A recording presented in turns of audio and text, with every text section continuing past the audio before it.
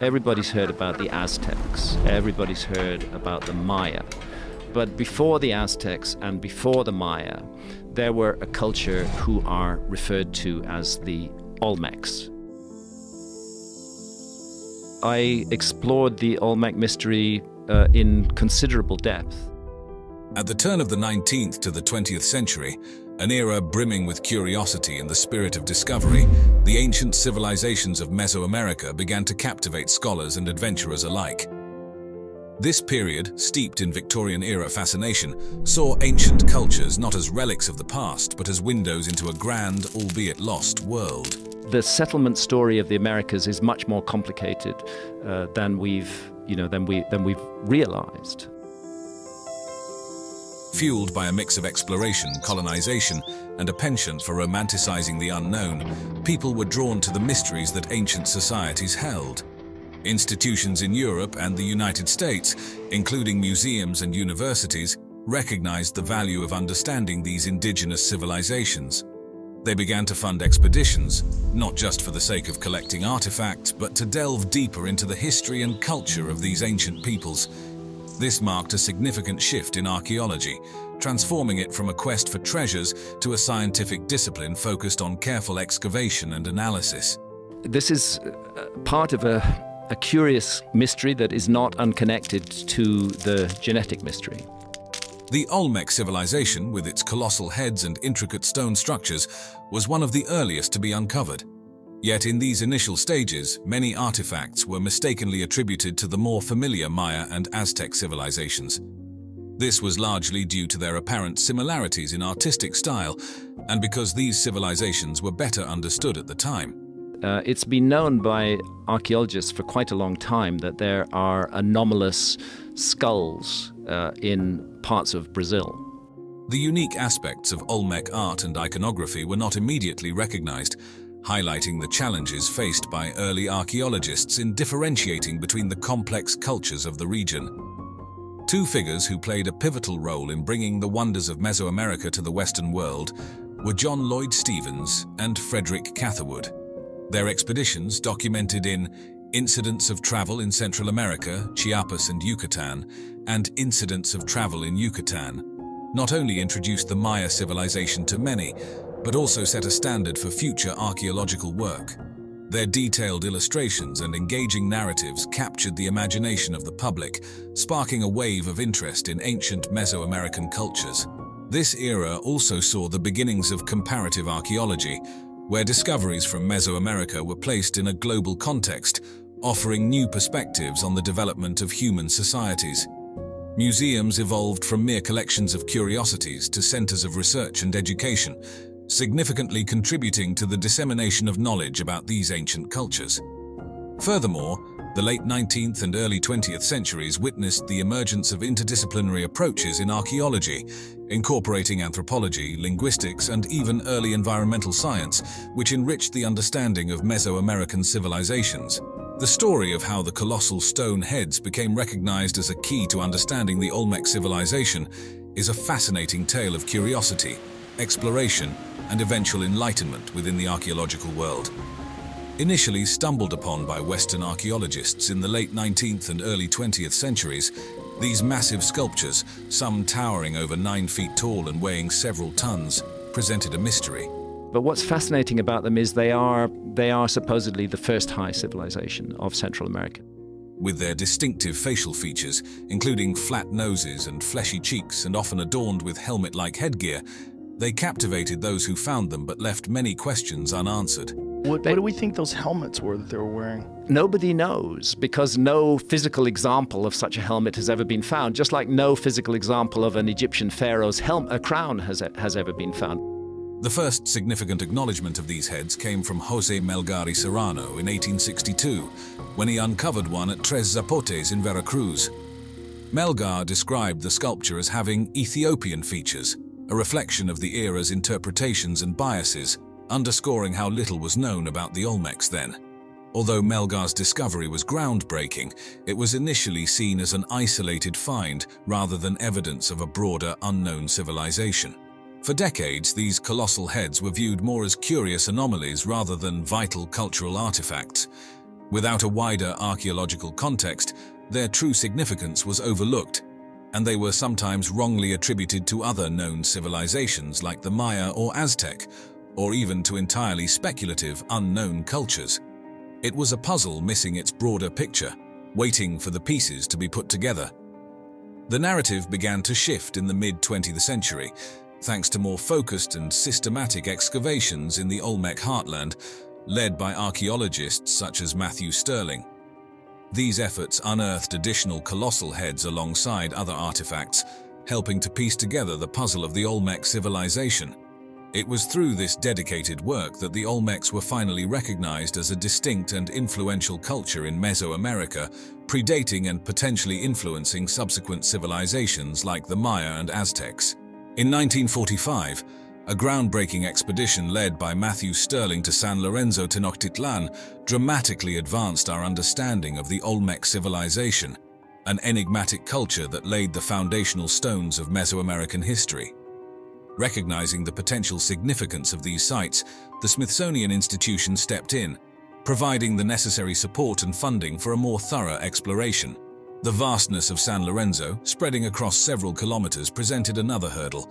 It was impossible to excavate the entire site in one go, so Stirling and his team had to make strategic decisions about where to dig, prioritizing areas where surface finds indicated the presence of significant artifacts. This meticulous approach to excavation was critical, requiring careful planning, mapping, and a methodical technique to ensure the delicate artifacts, some centuries old, were preserved for future study. As they cleared the jungle overgrowth and dug into the ancient soil, Stirling's team was not just unearthing artifacts, they were also piecing together the story of the Olmec civilization. Every artifact, every stone, and every fragment of pottery added a new chapter to our understanding of this ancient culture. The detailed recording and documentation of their findings were essential, providing a basis for future analysis and helping to paint a fuller picture of the Olmec way of life. San Lorenzo, dating back to around 1200 to 900 BCE, stands as a monumental beacon in the study of Mesoamerican history, often celebrated as the oldest major city in the region. This ancient city predates the civilizations of the Maya and Aztecs, providing a unique glimpse into the dawn of complex societies in the Americas. Thanks to radiocarbon dating, researchers have been able to pin down the timeline of San Lorenzo, offering a clearer view of the Olmec civilization's early days. Among the most striking discoveries at San Lorenzo, the site has yielded jade figurines and celts, indicating robust trade networks and the cultural significance of jade. An array of pottery styles found at the site offers insights into daily life, artistic expression, and the Olmec's trade relations. The discovery of large structures, including platforms and possible elite residences, points to a highly organized society capable of mobilizing significant labor resources. The urban layout of San Lorenzo, organized around a central axis, reflects a thoughtfully planned development. The existence of distinct ceremonial and residential areas suggests a sophisticated urban structure, possibly mirroring social hierarchies within the Olmec society. In the 1950s, the archaeological spotlight turned to La Venta, an Olmec site in Tabasco, Mexico, building on the momentum of earlier discoveries at San Lorenzo. This shift marked a significant phase in unraveling the mysteries of the Olmec civilization, regarded as one of the earliest complex societies in Mesoamerica. With a renewed interest in the Olmec culture, archaeologists like Philip Drucker and Robert Heiser applied advanced methods and interdisciplinary approaches to dig deeper into the site's secrets, offering a more comprehensive understanding of this ancient civilization. La Venta thrived between approximately 900 to 400 BCE, a period that witnessed the peak of Olmec cultural and artistic development. This era underscored the Olmecs' remarkable achievements in architecture, art, and urban planning, setting a precedent for subsequent Mesoamerican cultures.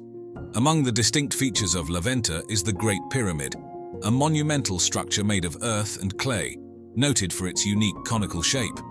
Unlike the pyramidal structures that would later dominate Mesoamerican landscapes, the Great Pyramid's design and scale highlight the Olmecs' advanced engineering skills and their capacity for organizing large-scale construction projects. This pyramid, along with other structures at the site, was aligned with celestial bodies, hinting at the Olmec's sophisticated understanding of astronomy and suggesting its role as a ceremonial and cultural hub. The systematic excavation efforts at La Venta brought to light not only architectural innovations but also a wealth of artifacts, including the iconic colossal heads carved from basalt, believed to represent rulers or significant figures within Olmec society. Similarly, altars adorned with intricate carvings provided glimpses into the civilization's mythology and rituals. La Venta also revealed complex burial sites and offerings, including serpentine mosaic pavements, which offered insights into the civilization's funerary practices and religious beliefs. These findings have been instrumental in piecing together the social structure, religious practices, and artistic achievements of the Olmec civilization, significantly influencing the study of Mesoamerican archaeology. However, the preservation of La Venta faces challenges due to the tropical climate and human factors, underscoring the importance of ongoing research and conservation efforts.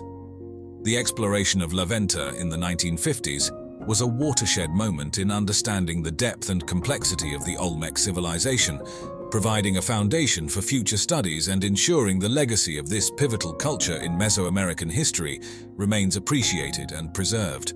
It's interesting that the patterns are geometrical. Someone made it, Yeah. and it involved a very large amount of organized labor in order to make it. There had to be the will and the intent in order to do that. Nestled on the outskirts of Cusco, the once thriving capital of the Inca Empire, lies the enigmatic site of Sacsayhuaman. This marvel of ancient engineering has captured the imagination of historians and archaeologists alike, thanks to its remarkable architectural features. I would prefer to propose, and I have proposed, that what we're looking at is evidence of some kind of transfer of technology, that people came into that area who had other knowledge. The site, believed to have been a royal estate or a sacred space for Inca leaders, is most famous for its colossal stone walls, forming three-tiered terraces that zigzag across the landscape like the teeth of some giant beast. The sheer size of the stones used, some tipping the scales at a staggering 200 tons, and the precision with which they're fitted together is nothing short of awe-inspiring. This is a very neglected area of the world as far as deep and ancient archaeology goes. The joints between these massive boulders are so meticulously crafted that they leave no space for even a sliver of paper to pass through, showcasing an advanced knowledge of stonemasonry and perhaps an understanding of seismic activities, as these structures have withstood numerous earthquakes over the centuries. While mainstream archaeology attributes these feats to the Incas' sophisticated engineering skills, using simple but effective tools and techniques, Graham Hancock invites us to ponder a more mysterious origin. A curious mystery that is not unconnected to the genetic mystery. He speculates that the Inca might have been heirs to a legacy of knowledge and technology from a bygone civilization, now lost to history. This theory suggests that the astonishing precision and durability of Sacsayhuaman's walls could be evidence of an advanced pre-Inca society that had mastered construction techniques far beyond what was previously imagined for their time. Hancock's fascination doesn't stop at the construction techniques. He delves into the site's possible acoustic properties and astronomical alignments, suggesting that Sacsayhuaman was not just an architectural marvel, but also a center for astronomical observation and sound engineering. These features hint at a sophisticated understanding of the cosmos and sound, further fueling the speculation that the site's creators were far more advanced than we give them credit for. The mystery of Sacsayhuaman is deepened by the Incas' lack of a written language, which has led to a significant loss of their oral history following the Spanish conquest. This absence of concrete historical records leaves a gap in our understanding of the site's true purpose and the extent of the Incas' architectural knowledge. Despite these challenges, Sacsayhuaman's cultural and historical significance cannot be overstated. As a UNESCO World Heritage Site, it attracts thousands of tourists each year, serving as a vital link to the past and a testament to the Inca civilization's ingenuity. Now, the story of the Inca Empire, or Tawantinsuyu. This narrative takes us back to the early 13th century, around the region of Cusco in what's now Peru. It's here that the saga begins with Manco Capac, the mythical founder and first emperor believed to be chosen by the sun god Inti himself. From such divine origins, the Inca embarked on an ambitious journey of expansion, blending military might and diplomatic savvy to weave together a tapestry of conquered territories and assimilated cultures.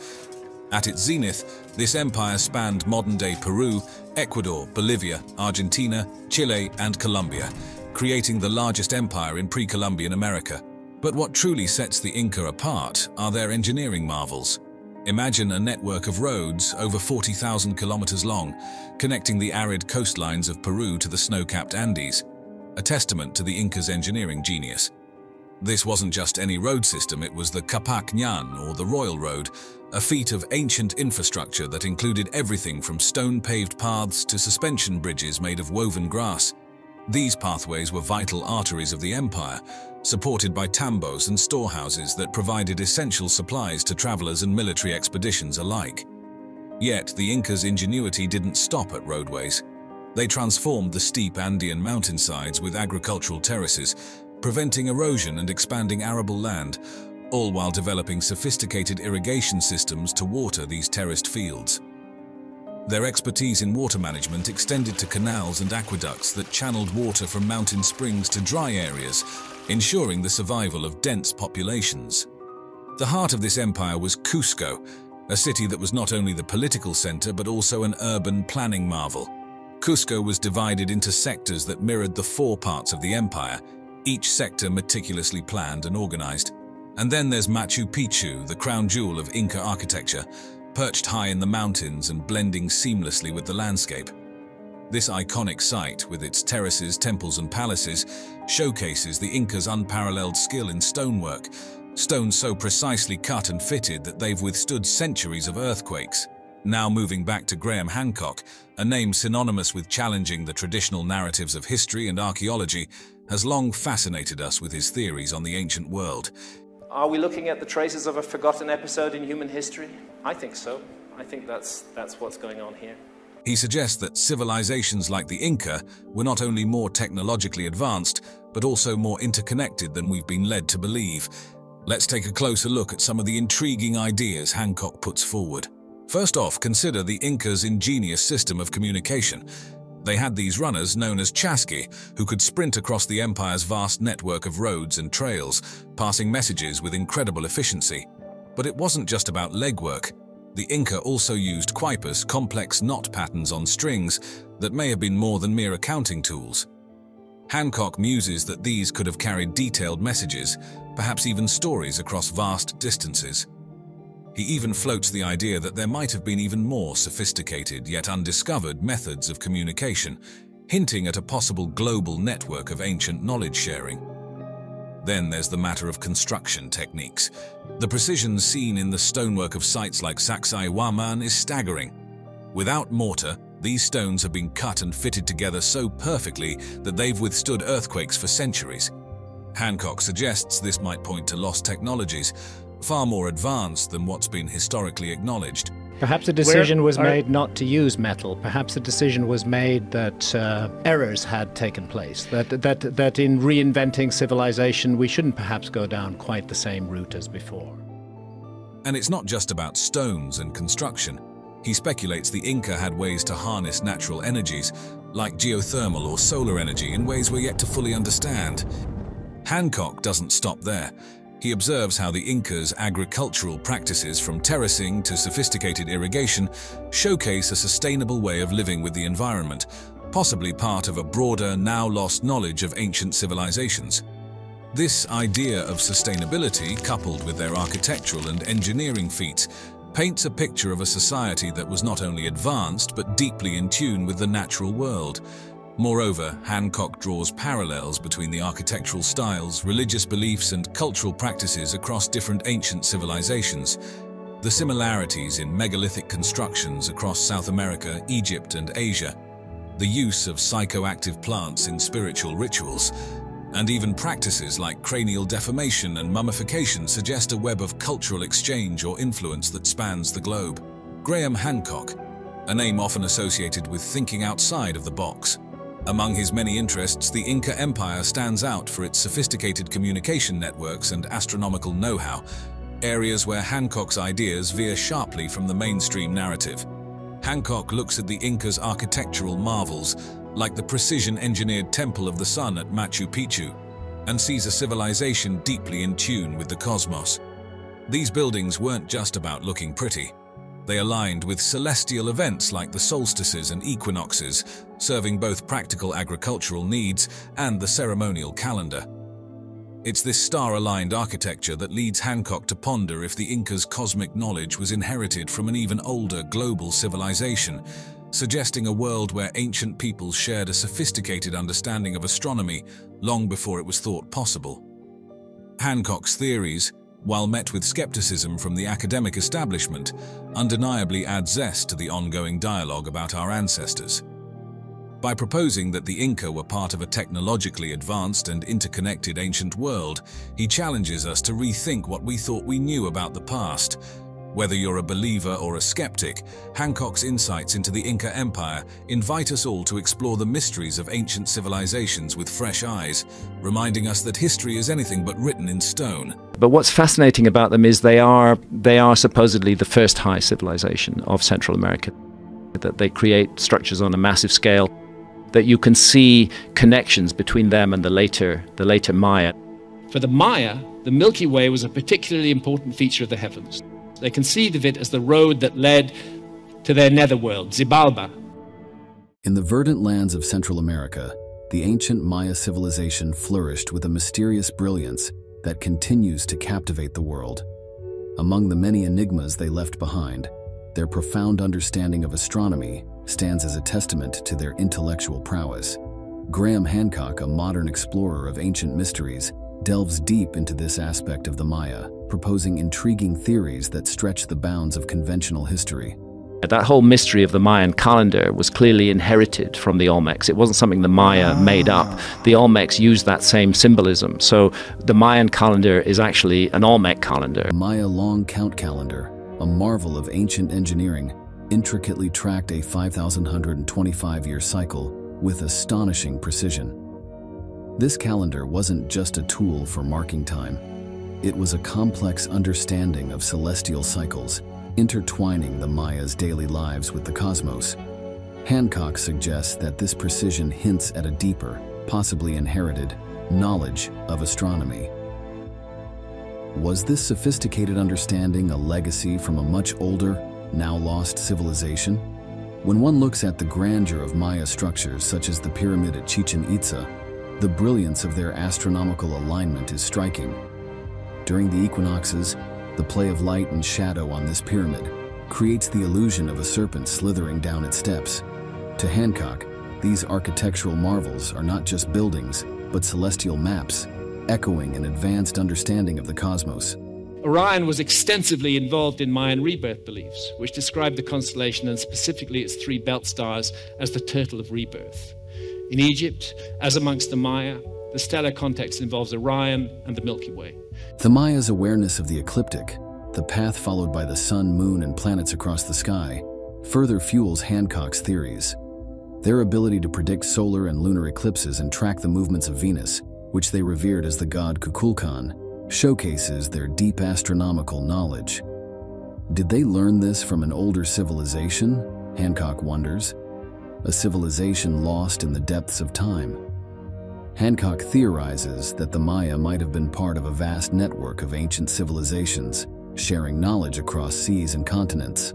This global maritime culture, as he envisages, could have been a conduit for transferring advanced astronomical and architectural knowledge to the Maya. The architectural designs of the Maya, seen in their pyramids, temples, and cities, reflect a level of technological and engineering skill that seems almost ahead of their time. Were these skills handed down from a previous, more advanced civilization?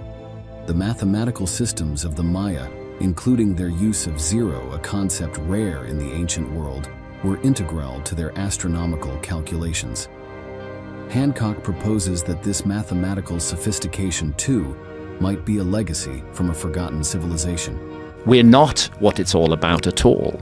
That there may have been an earlier civilization that reached a high level of advancement, perhaps different from ours, but nevertheless an advanced civilization, which was just taken out of the story completely by a global cataclysm. In a tale woven from the threads of ancient mysteries, Graham Hancock, a modern-day seeker of lost truths, presents a fascinating theory.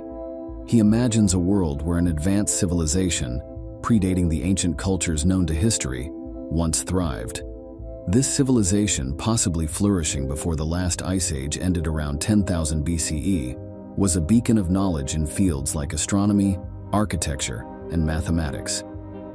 Hancock's story tells of a society whose influence stretched far beyond its own time and space, touching various corners of the ancient world, including the enigmatic Maya civilization.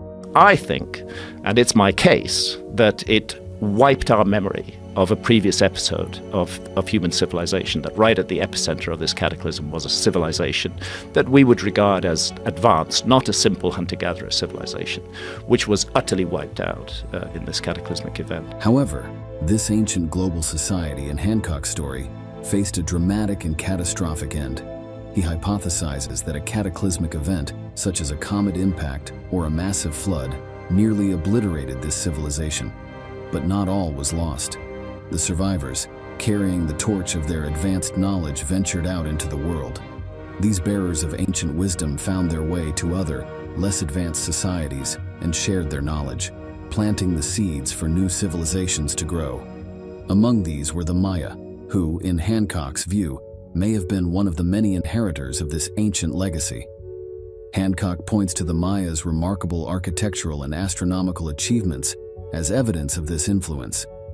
The precision of their calendar systems, their understanding of celestial cycles, and the alignment of their buildings with astronomical events are, in his narrative, not just the fruits of their own ingenuity, but possibly a heritage from a civilization lost in the mists of time. He draws parallels between the architectural styles, religious beliefs, and astronomical knowledge found across various ancient cultures, suggesting these similarities might be remnants of a shared source of ancient wisdom.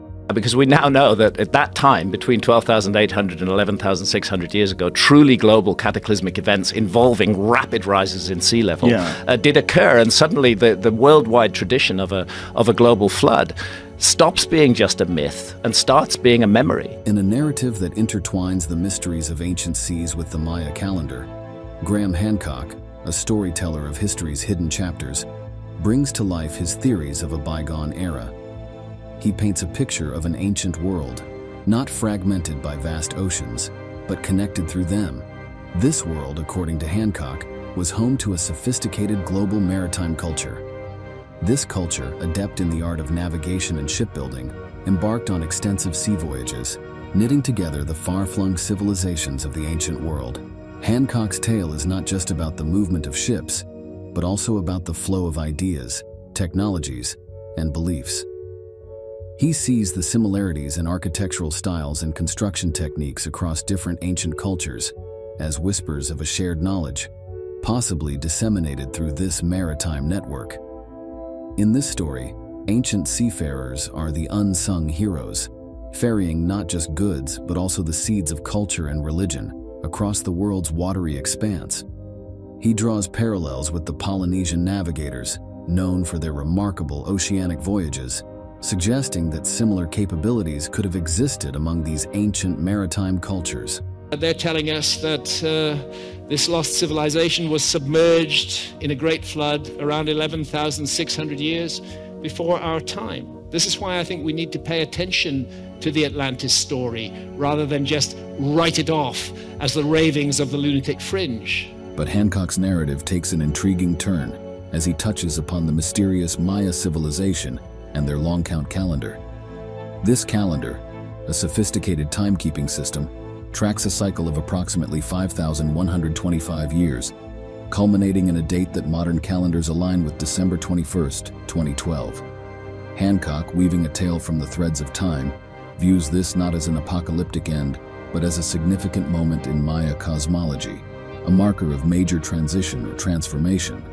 In this story, the 2012 phenomenon is not a tale of doom, but a moment of cosmological significance, possibly indicating a shift in human consciousness or the dawn of a new era in human history. Hancock uses this moment to discuss the broader concept of historical cycles, how ancient civilizations understood and measured time, and their alignment with astronomical events such as the precession of the equinoxes and the galaxy's alignment. Graham Hancock, a modern-day chronicler of lost civilizations, presents a captivating theory. He tells a story of Earth's history punctuated by cataclysmic events, asteroid impacts, massive floods, and volcanic eruptions that have periodically reshaped the course of human civilization. In this tale, these cataclysms are not just natural disasters, but pivotal moments that lead to the rise and fall of civilizations, causing a reset of human progress. This is quite a famous phenomenon in Turkey, that there are huge cities. They look like ant farms on an enormous scale that are dug out under the earth. Hundreds and hundreds of rooms, that huge efforts was put into digging deep beneath the earth and creating these shelters. Nestled in the heart of Turkey's enchanting Cappadocia region lies Derinkuyu, an ancient underground city that stands as a monument to the ingenuity and resilience of bygone civilizations. Its fascinating origins, complex construction, and versatile uses offer a glimpse into a community that sought refuge beneath the Earth's surface, crafting a hidden world of remarkable depth and complexity. And archaeology does not have a good explanation about what they're there for, or why they were built, or when they were built. They're all cut out of stone. You can only date objects that were left in them. You can't say when they were actually made. The story of Derinkuyu begins in the 8th–7th centuries BCE, with the Phrygians, an Indo-European people renowned for their architectural skills, laying its foundation. What likely started as a modest subterranean enclave was expanded by successive cultures, each adding layers of depth and function to this architectural marvel. Notably, in the 2nd and 3rd centuries AD, early Christians seeking sanctuary from Roman persecution carved out additional living quarters, worship spaces, and communal areas. They were used by Christians, they were used by Muslims, they were used back in 2,000 plus years ago as homes in some cases. The construction of Derinkuyu was no small feat. It involved the excavation of approximately 2.5 million cubic meters of volcanic rock, known as tuff, which is soft enough to carve but hardens when exposed to air, ensuring stability for the city's expansive underground structures. Derinkuyu's purpose extended far beyond a mere hideout. It was a bastion during invasions and conflicts in the strategically significant region of Cappadocia. What makes sense of those underground cities to me is that they were built as places of refuge that people could go into during an episode of meteor bombardment during the Younger Dryas. Beyond serving as a refuge, it also offered a complete underground living environment with water wells, food storage, livestock pens, and even a prison. They're fine. They have air vents, they have water, they're incredibly well thought out. Its intricate layout supported a vibrant community life, with residential areas, communal kitchens, and places of worship, reflecting a society capable of sophisticated urban planning and social organization. The city's capacity to house up to 20,000 people, coupled with its advanced infrastructure, including an extensive ventilation system and a complex water distribution network, speaks volumes about the ancient world's architectural and engineering prowess. I spent hours down there just wandering around and looking at this amazing place. Of particular note is Derinkuyu's significance to early Christians, who found not just a safe haven, but a spiritual sanctuary within its depths. The numerous chapels and churches adorned with religious symbols and bas-reliefs provided a focal point for community and faith, underscoring the city's importance as a religious retreat. Derinkuyu, an underground world equivalent to an 18-story building below the Earth's surface. This ancient city, carved deep into the earth to a depth of around 200 feet, provided a year-round comfortable living environment.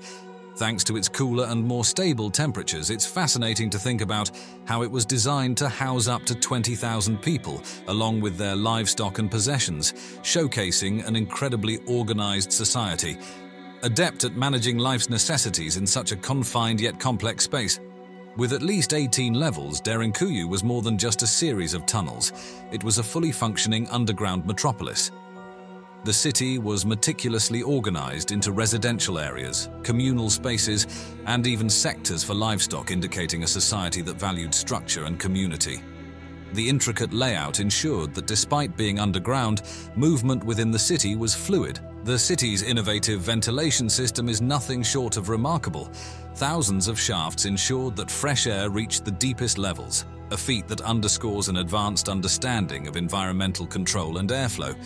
This system was crucial for not only providing fresh air, but also for dispersing smoke from cooking and lighting, maintaining air quality for the large population residing within. But perhaps what stands out most about Derinkuyu are its defensive features. Massive stone doors could be rolled across passages to seal off the city, transforming it into a fortress at a moment's notice. The corridors, intentionally narrow, were designed to thwart large groups of invaders, allowing defenders to control movement throughout the city effectively. Moreover, the hidden entrances and exits, some connected to the surface by miles-long tunnels, speak volumes about the strategic planning that went into safeguarding the city.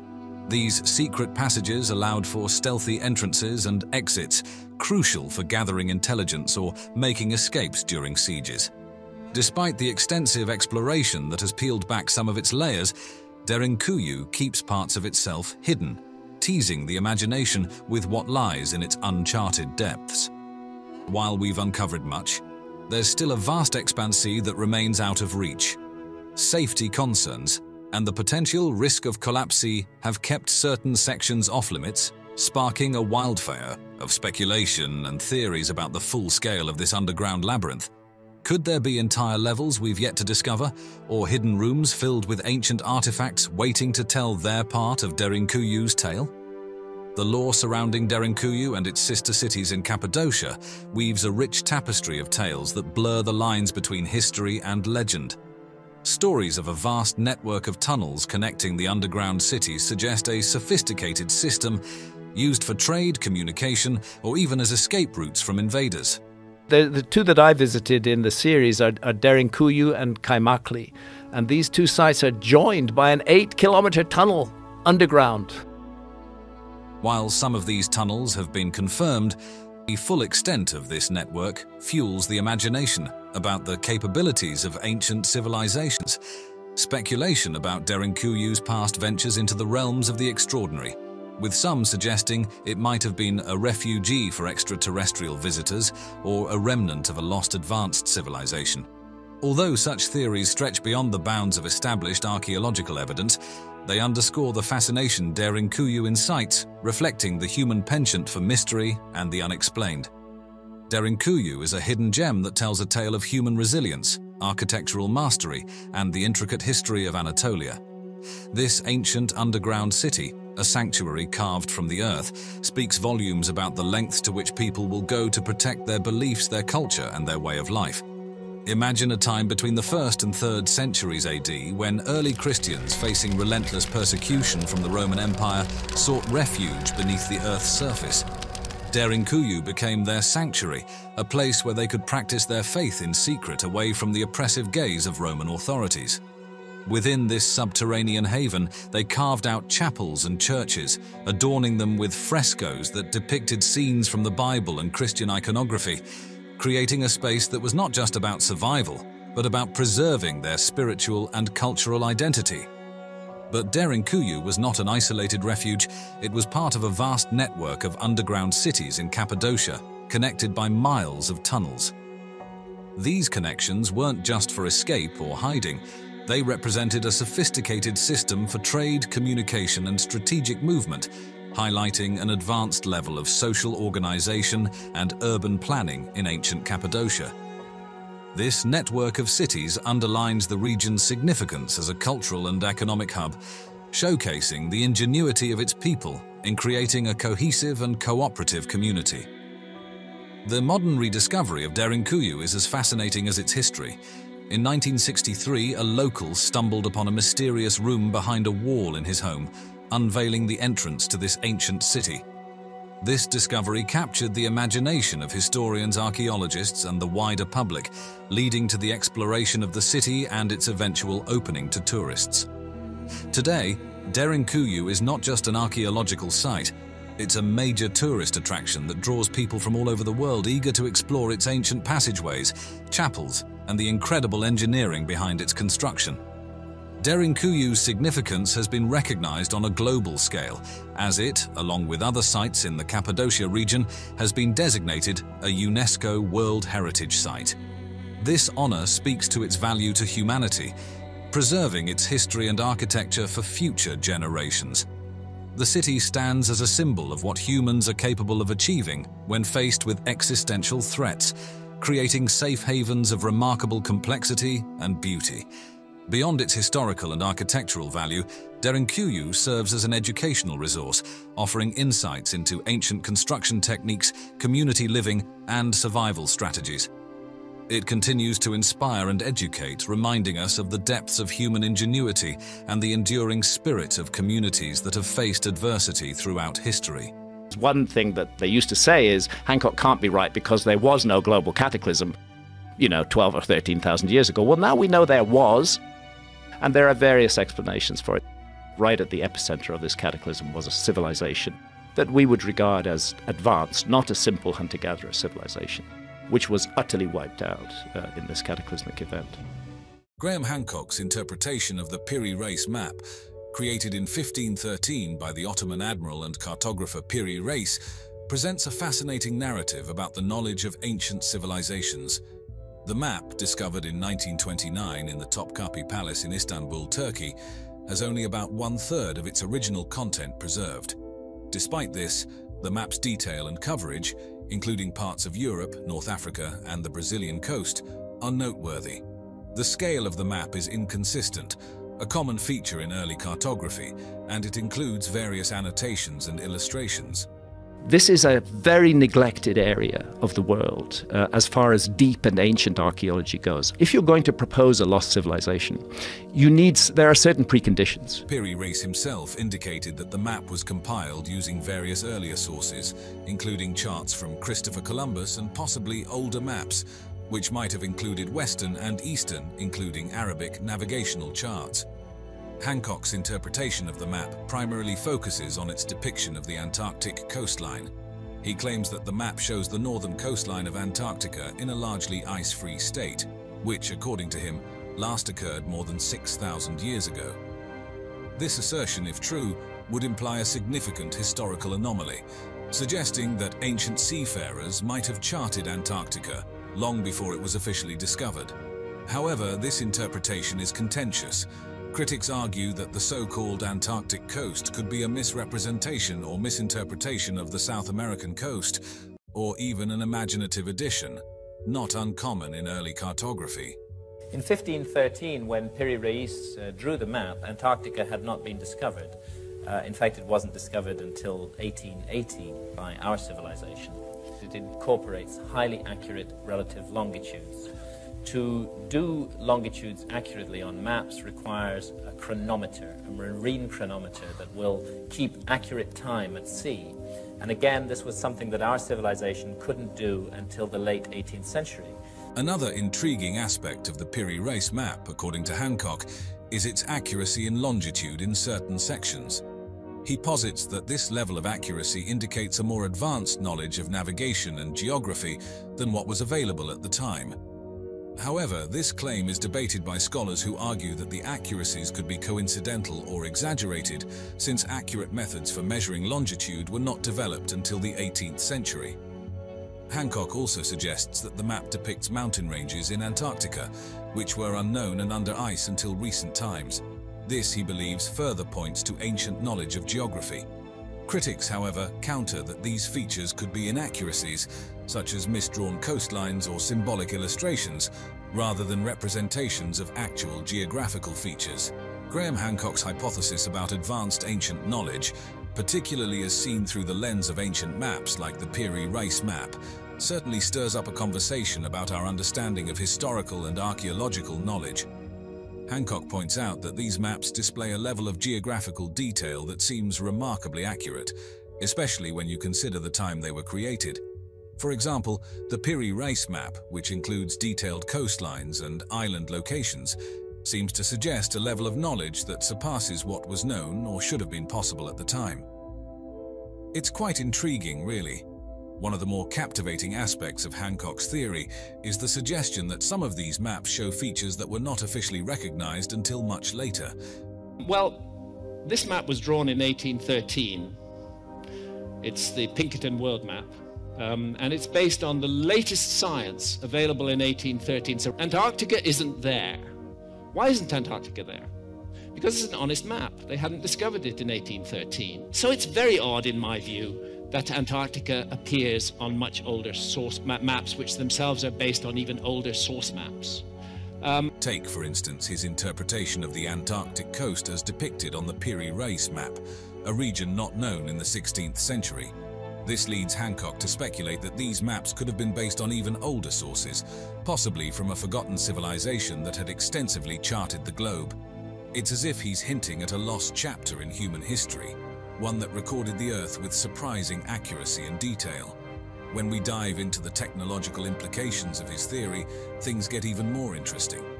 Hancock suggests that the creators of these original source maps must have had advanced navigational skills, including the accurate measurement of longitude. A significant challenge that wasn't resolved until much later with the invention of marine chronometers in the 18th century. The precision in these maps, particularly in terms of latitudinal and longitudinal readings, implies a level of cartographic sophistication that seems out of place in the historical timeline as we understand it. It's as if these map makers had tools and knowledge that history says they shouldn't have had. Graham Hancock's ideas about the loss and transmission of ancient knowledge are quite captivating, weaving together a narrative that stretches across time and civilizations. He proposes that a wealth of geographical knowledge, once possessed by an advanced ancient civilization, was largely lost due to cataclysmic events or perhaps the gradual decline of this civilization. It's a navigational device. It's a geared, cogged system that allows you to track the passage of time and figure out where you are. Again, that testifies to a lost navigational skill that we have not taken account of before. It's a thought-provoking idea, suggesting that what we know of our past might just be the tip of the iceberg. Hancock believes that some remnants of this knowledge managed to survive and eventually influence the cartographic work of later civilizations, including those in the medieval and Renaissance periods. Hancock delves into how this information could have been passed down. He suggests a variety of channels, including oral traditions, mythological texts, and even surviving cartographic materials, which later mapmakers like Piri Reis might have used. Imagine, for a moment, ancient mariners passing down stories of distant lands and seas, with these tales eventually finding their way into the maps and charts of later generations. One of the more intriguing aspects of Hancock's hypothesis is his connection with myths and legends from different cultures around the world. He often draws parallels between these stories and the idea of advanced prehistoric knowledge and global cataclysms, such as the Great Flood narratives found in many cultures. In Hancock's view, these myths and legends aren't just fanciful stories, they're potential historical records, allegorical but based on real events and knowledge from these lost civilizations. It's a narrative that challenges us to think beyond conventional historical accounts, suggesting that our ancestors might have known far more about the world than we give them credit for. You see, the one thing there's no dispute about anymore is that the Younger Dryas was a cataclysm. The megafauna that die off, the disruption of human activity that takes place at that time, the huge climate changes, this was a cataclysm by any standards. Where the argument still goes on is what caused the cataclysm. Graham Hancock has this really interesting, if somewhat controversial, hypothesis about a global cataclysm that he believes occurred around 10,600 BCE. He suggests that Earth was hit by a comet or a series of comet impacts at this time, leading to massive environmental and climatic upheavals worldwide.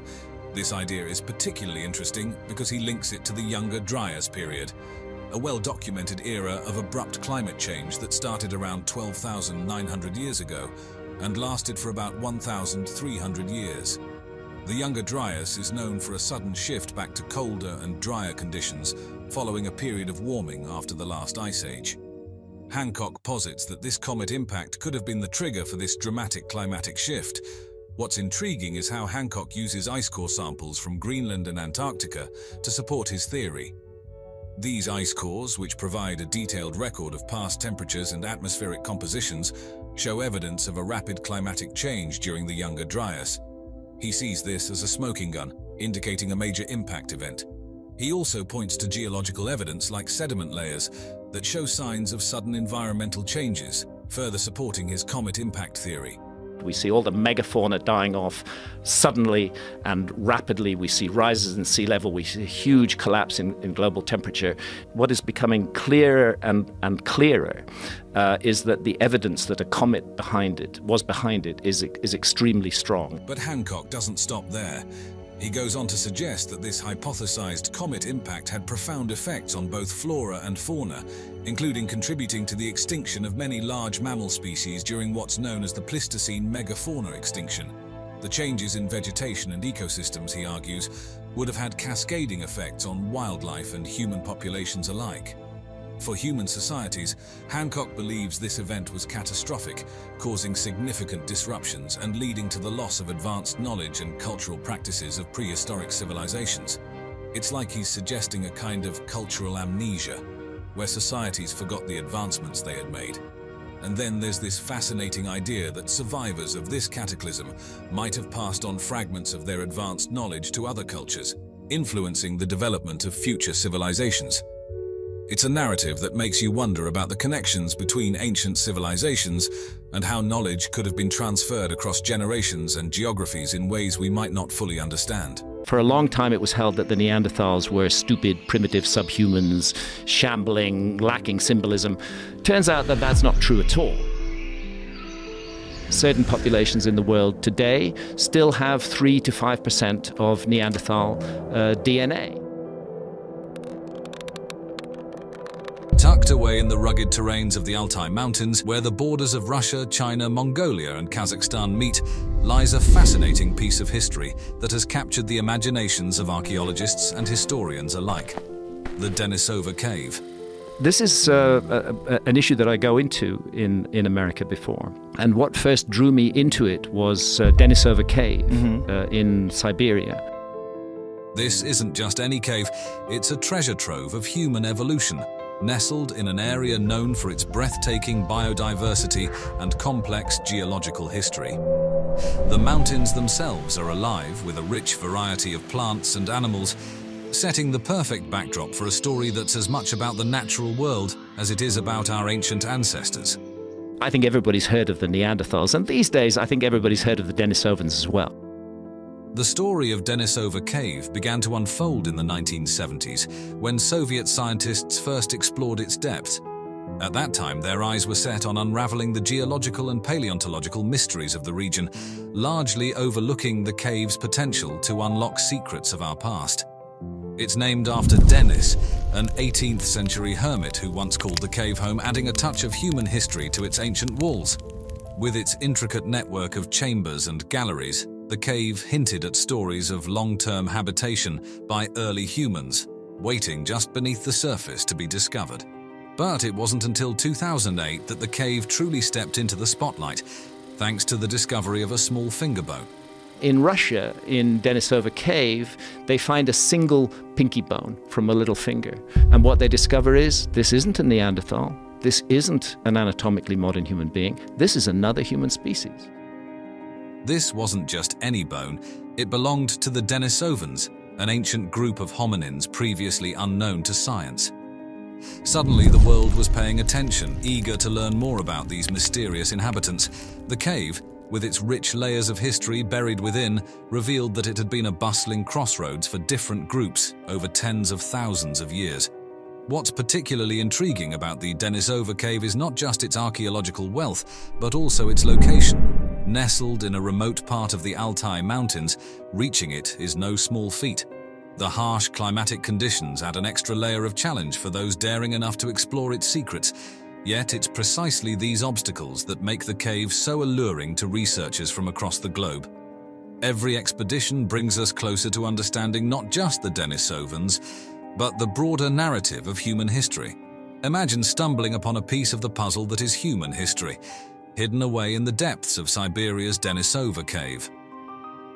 The Denisovans are a bit of a mystery, genetically distinct from both modern humans and Neanderthals. Their DNA tells us they branched off from Neanderthals around 400,000 years ago, enriching the narrative of the Pleistocene era's human saga. But when it comes to what they looked like, we're mostly in the dark. Our clues? Just a finger bone, a few teeth, and a piece of skull. Though these fragments are robust, they hint at Denisovans being well equipped for surviving the tough Pleistocene Asia. Now here's where it gets really interesting. The Denisovans didn't just keep to themselves, they left a mark on us modern humans. Certain groups today, especially in Asia and Oceania, carry Denisovan DNA. For instance, the indigenous people of Melanesia, including Papua New Guineans, have about 5% of their DNA from Denisovans. This reveals a history of ancient interbreeding that is more complex and common than we ever imagined.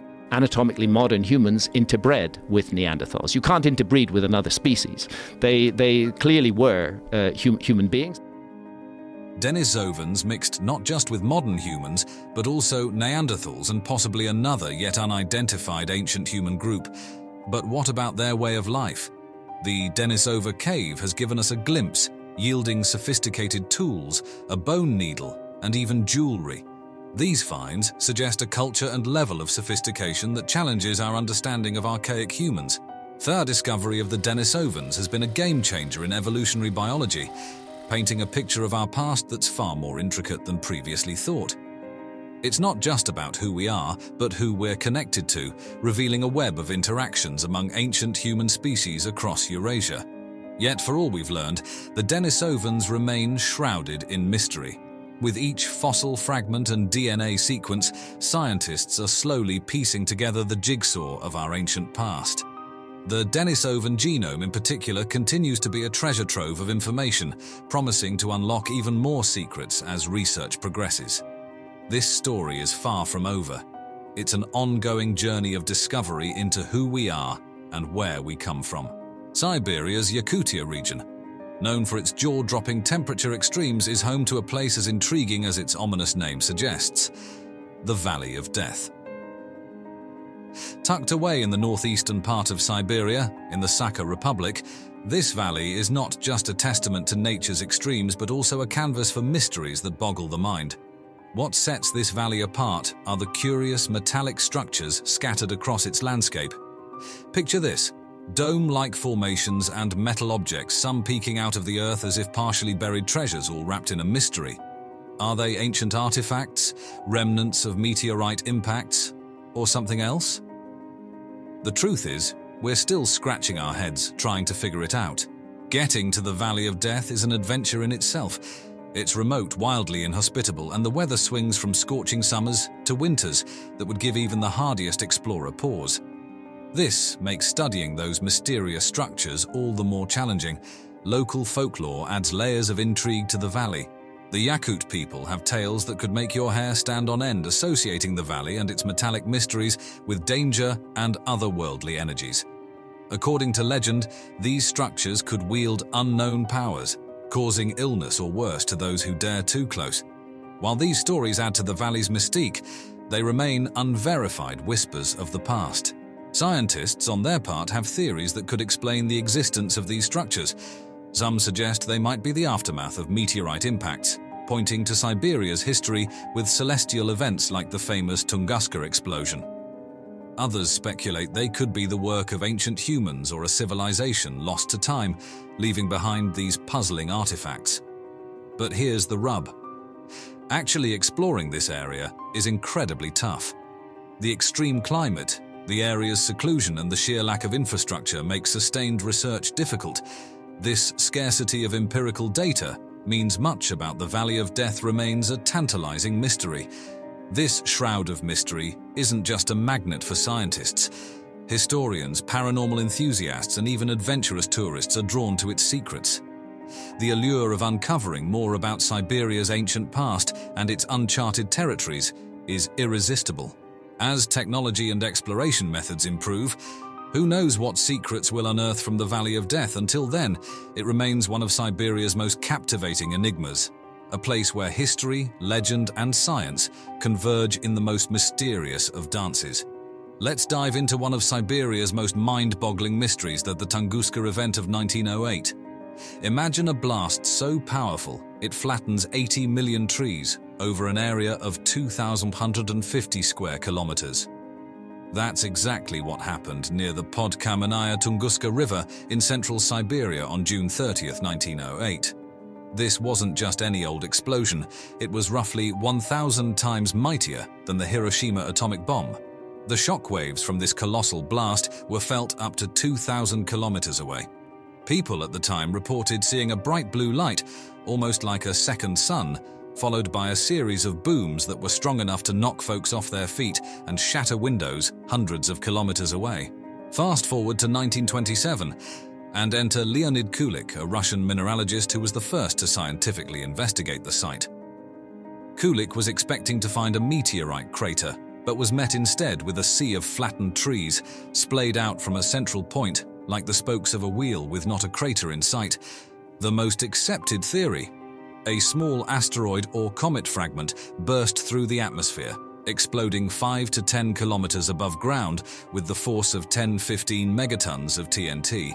But as with all good mysteries, there are other angles. Everything from a natural gas explosion from the Earth's belly to wilder notions like antimatter or even a mini black hole having a run-in with our planet. The aftermath of this explosion wasn't just a big patch of knocked-down trees, it had a significant environmental punch, boosting tree growth in the area and reportedly causing genetic mutations in plants and animals. Likely thanks to the extreme heat and shockwave, it even had a hand in global atmospheric changes, like the creation of night-shining clouds and a dip in atmospheric transparency across Europe and Asia. But here's where it gets even juicier. The Tunguska event has been a hotbed for conspiracy theories and wild speculation. From alien spacecraft crashes to top-secret weapon tests, the event's mysterious nature has sparked imaginations worldwide. Despite decades of research and countless theories, the Tunguska event remains one of the 20th century's most tantalizing unsolved mysteries. It's a real-life sci-fi story set in the remote Siberian wilderness that continues to intrigue and puzzle us to this day.